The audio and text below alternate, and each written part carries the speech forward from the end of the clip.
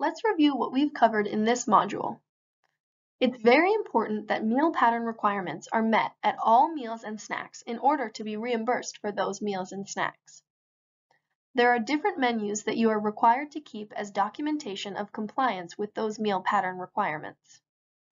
Different types of programs have different options for types of food service, so consider implementing family-style meal service or offer versus serve for at-risk after-school programs. It's important that meal modifications are made for allergies and disabilities and that you get a doctor's note for those modifications when necessary. Finally, please use the resources that the Maine CACFP team and the USDA have to offer. Thanks for watching.